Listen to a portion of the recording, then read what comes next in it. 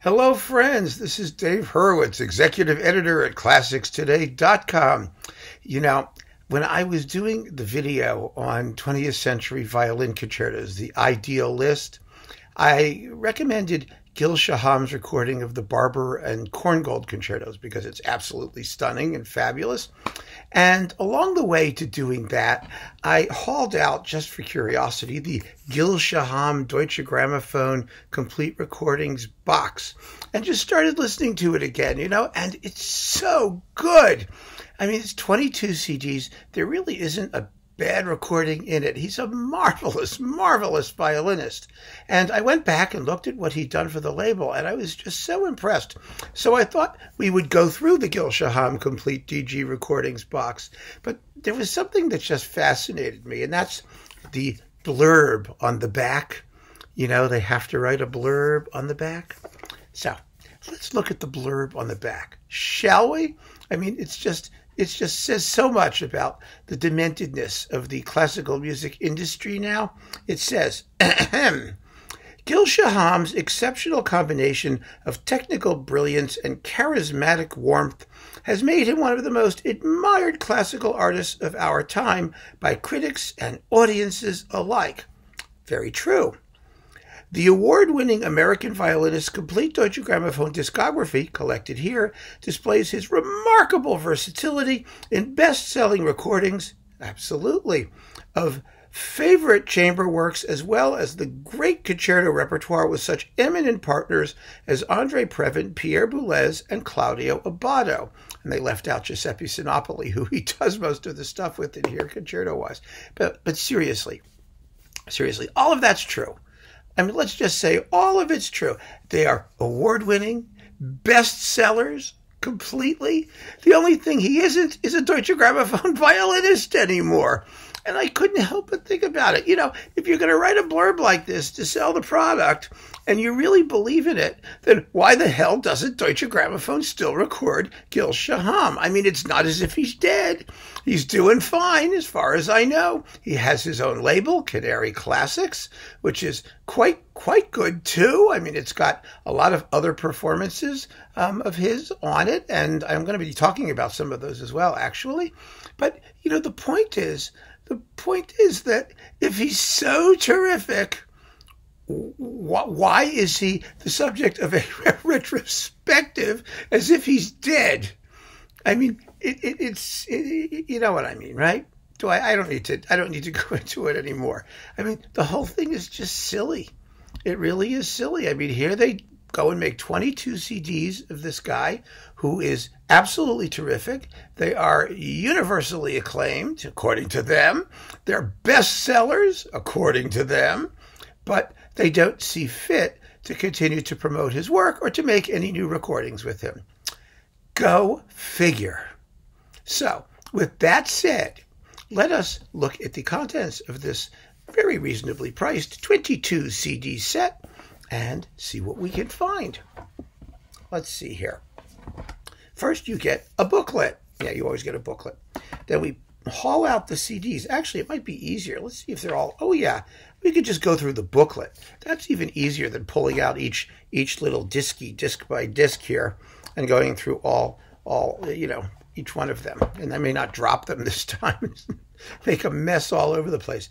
But this is a wonderful box. It really is. I mean, it's terrific stuff. I mean, Shaham was always a violinist of not just technical brilliance and charismatic warmth, but he also had taste and class. And you'll see he puts these collections together very, very well, because every violinist has to do collections of, favorite encores and things like that. But he does them better than most. He really does. So anyway, the first disc was the Barber Korngold, which is, as I've said, magnificent, with Andre Previn and the London Symphony Orchestra. It's just a fantastic disc. It really is. And at the very least, you should have it singly if you don't have it, in the box, if you don't want to get the whole box. And it also contains Korngold's Much Ado About Nothing suite, which in German is like viel Lärm, über nichts, or something like that, Okay, then we get the Bartók Second Concerto for Orchestra with the two Rhapsodies, which are not as easy to come by as you would think. Usually you get the second violin concerto with the not very interesting first violin concerto. I would much rather have the orchestral versions of the two Rhapsodies. And this is the Chicago Symphony in Pierre Boulez. What could be better than that? It's absolutely fantastic. It's also, of course, in the Boulez Conducts Bartok box, but it's a first-rate performance of that work. Then we come up with Brahms, the violin concerto, and the double concerto with Jian Wang, and with Abbado and Berlin. And this is one of the great Brahms concerto discs ever. It really is fantastic. It's a great Brahms violin concerto, a fabulous Brahms double concerto.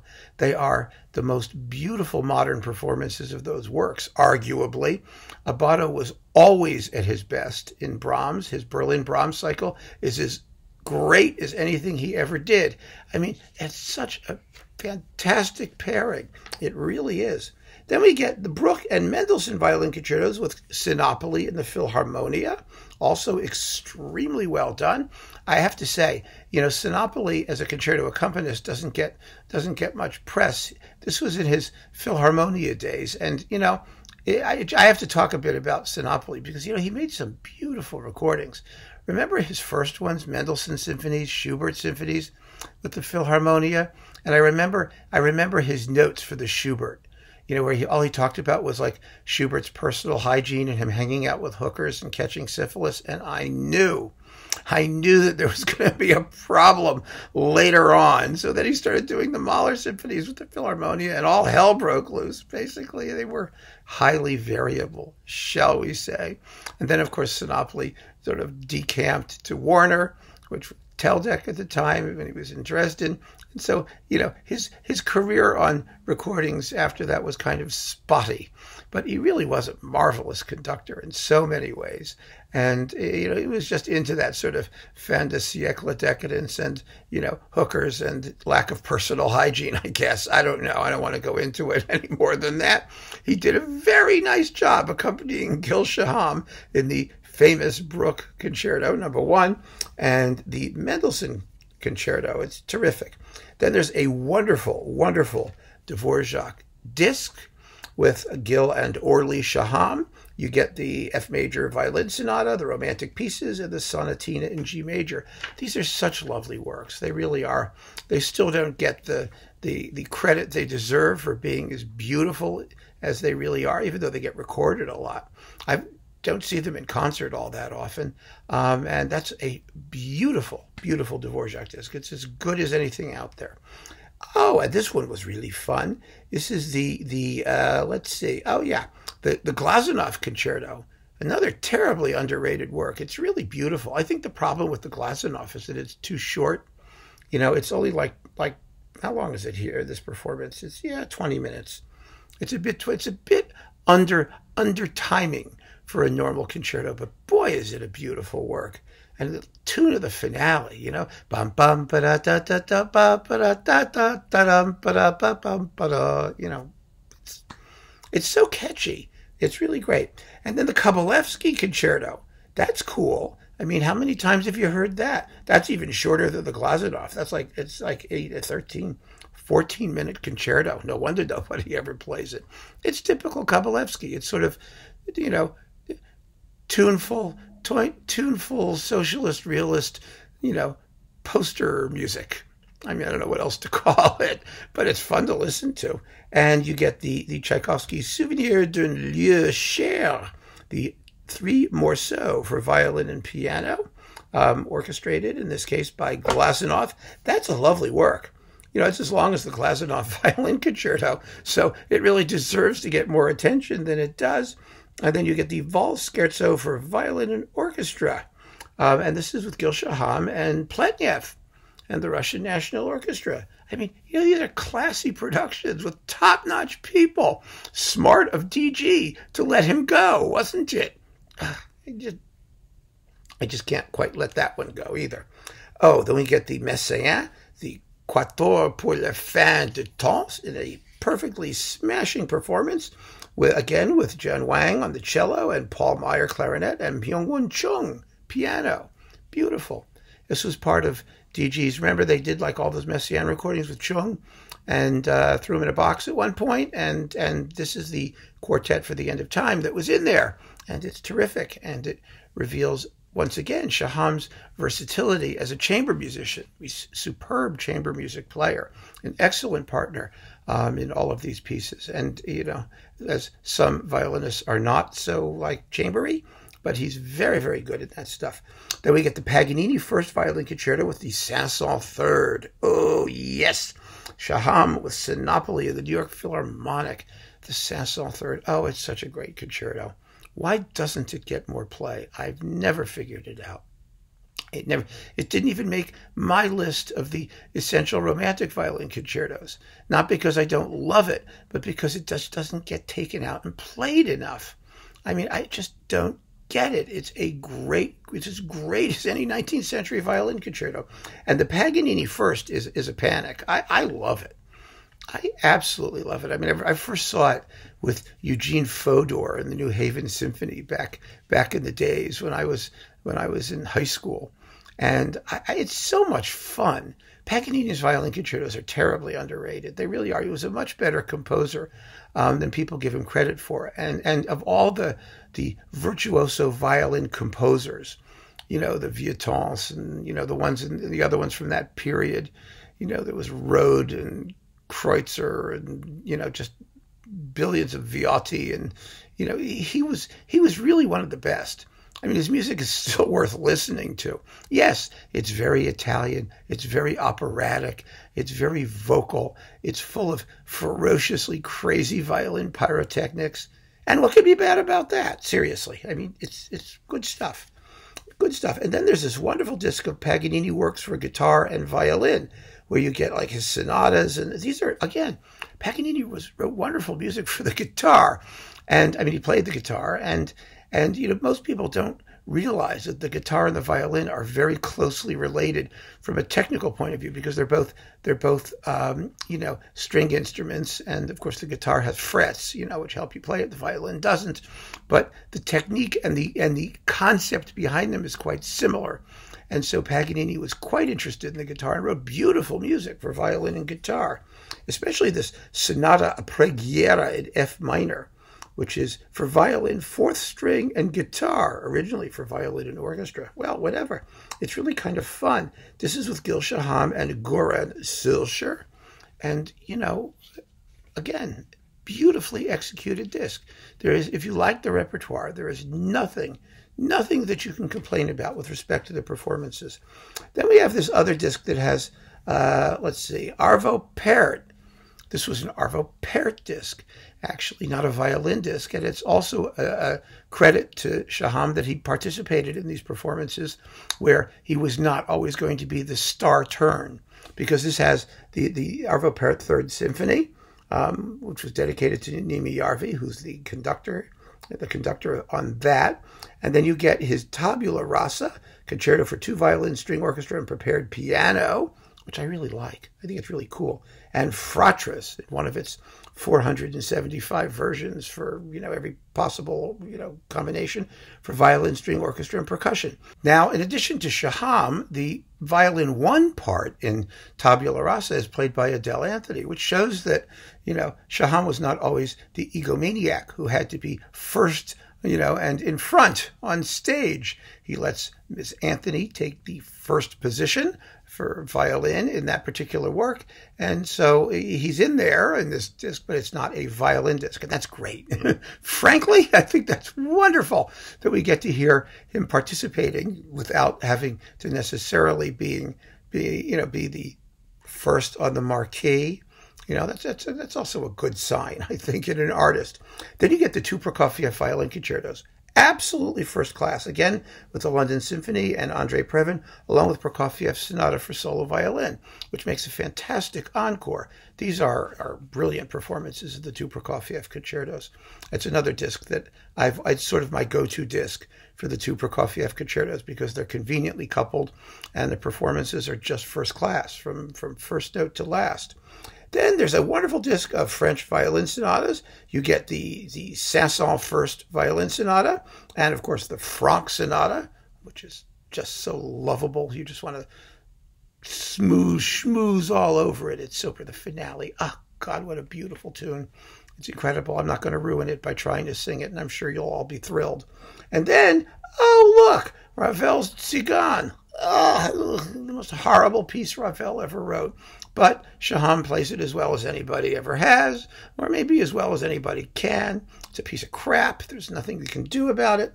But it's with Gil Shaham and Gerhard Oppitz, and a wonderful accompanist, also a terrific chamber player. So then there's a Schubert disc. Oh my gosh, you get all kinds of Schubert stuff. You get a sonata in D major, and then a moment musical, which is arranged by Kreisler, and a whole bunch of arrangements of things, of waltzes and dances and German dances, and then the Arpeggione sonata arranged for violin, because, you know, we don't have arpeggiones running around anymore. And let's see, this is with Goran Solskjaer on the guitar. Oh, it's arranged as a guitar thing. All righty. That's interesting. In fact, are all of these arranged by? Yes, they are all arranged for violin and guitar. And let's see, and 13 original dances. Yes, good Lord. It's Schubert for violin and guitar. Okay, that's right, it was. I didn't listen to this one again. I probably should have. Okay, well, this one's a little unusual. If you want to hear your Schubert for violin and guitar, knock yourself out. Frankly, that's not my cup of tea. I kind of like Schubert with a piano in it, but it's you know, it is what it is. I can't complain on that basis. It's all done, I have to say, even when they do these transcriptions, it's all done with so much taste, and they bring it off with aplomb. So even though I'm never going to listen to that disc ever, as long as I live, I know that it's been well done. I listened to it back in the day, so I know what's on it.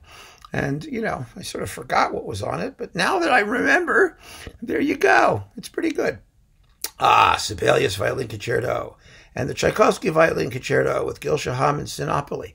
You know, you don't see Sibelius and Tchaikovsky coupled all that often. And actually, they work quite well. They really do. They work very, very well together because, you know, Sibelius had a lot of Tchaikovsky in him, and the Violin Concerto was kind of the last moment in his life, compositional life, where that was true. After that, he started turning towards other things and became more individual. But up till that time, where you have the First Symphony and the Second Symphony and the Violin Concerto, because he was working on the Third Symphony at the same time, which has nothing to do with Tchaikovsky. But, you know, the Violin Concerto is Sibelius's sort of farewell to his career as a virtuoso violinist.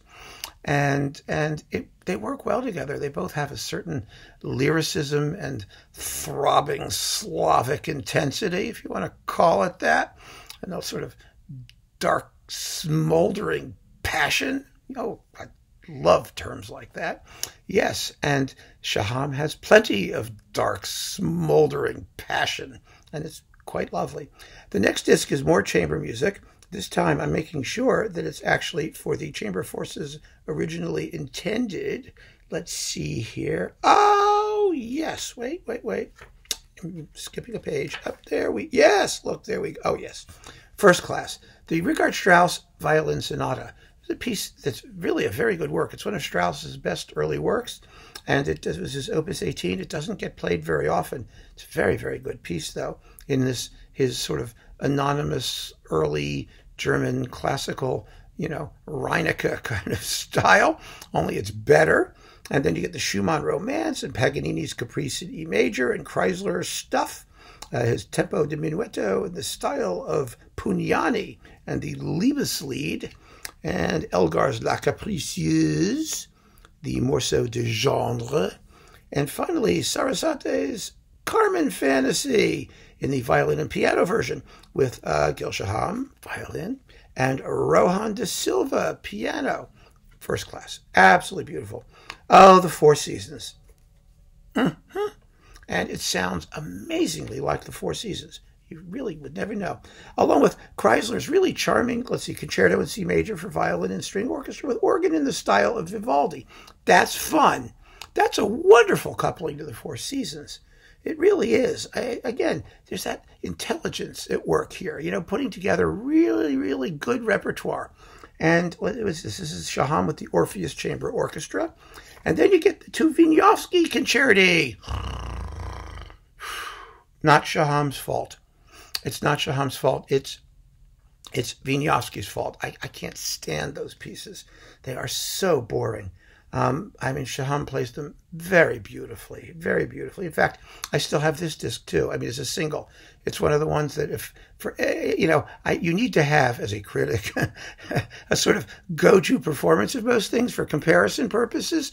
And this is my go-to performance for the Wieniawski concerti. Fortunately, I don't have to listen to them very often for comparison purposes.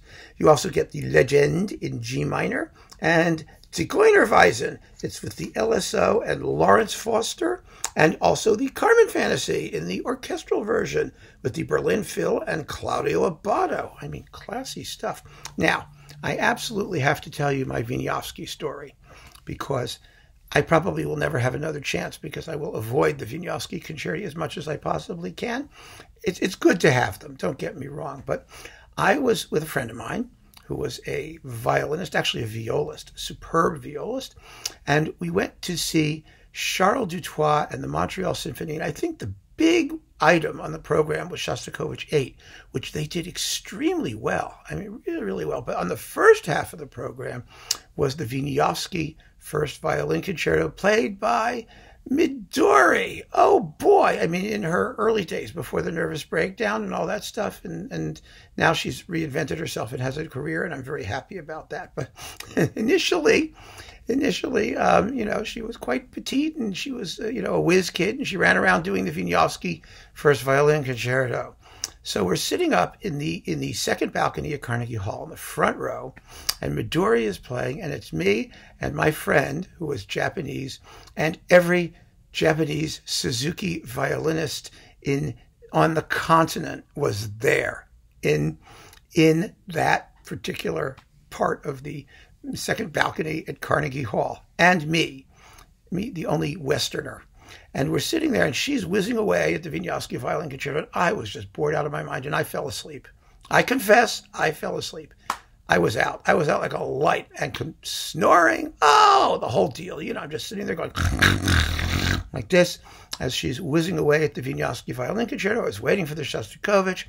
And when it was over, I look up, and I mean, oh my goodness, the daggers that were being thrown in my direction by all of these Suzuki violinists and their parents. Oh! And I said to my friend, why didn't you wake me up?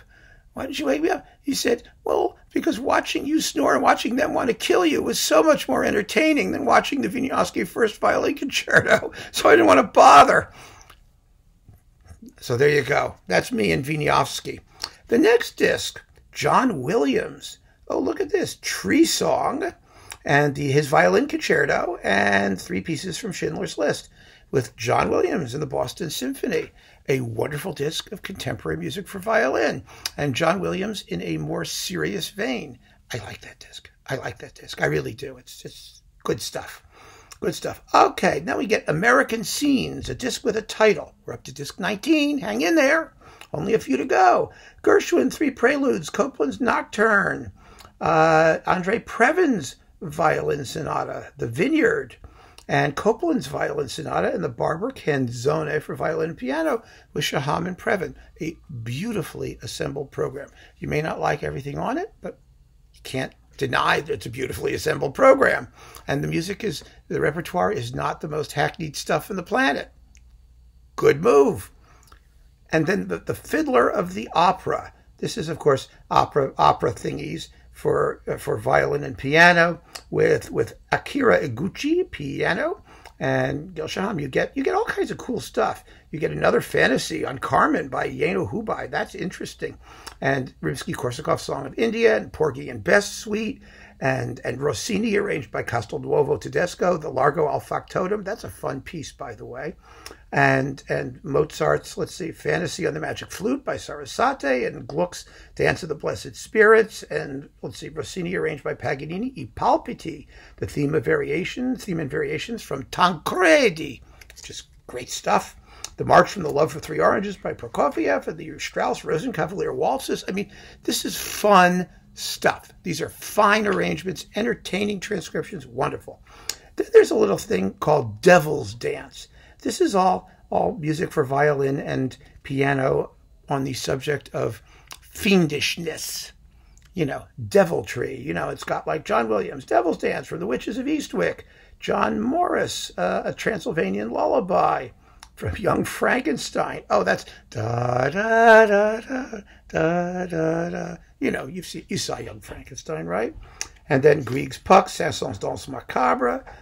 These are all, let's see, Caprice Fantastique by Korngold, Brahms' Walpurgisnacht, Mendelssohn's Hexenlied, Bezzini's Ronde des Lutins, Bolcom's Graceful Ghost, Sarasate's Concert Fantasy on Gounod's Faust. I mean, gosh, just tons of stuff here. And of course, Tartini's Devil's Trill Sonata. What could be bad? And finally, CD 22. Oh, the pianist is Jonathan Feldman. And then on CD 22, it's just like leftovers. Turkey the day after Thanksgiving. No, it's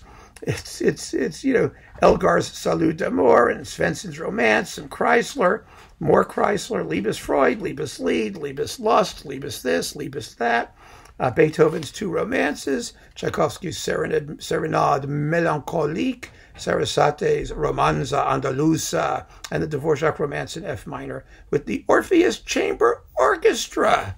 Yum! So there you have it. 22 first-class violin CDs, except maybe that Schubert violin and guitar. That's me. I can't deal with that stuff. But it's all superbly done. Wonderful concerti, spectacular chamber music. It's terrific stuff.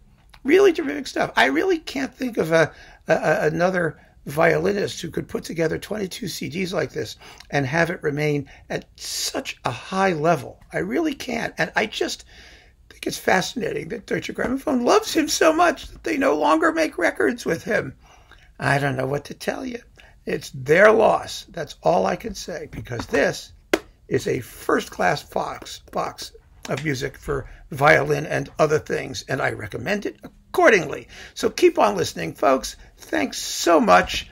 Go get your Gil Shaham. Take care.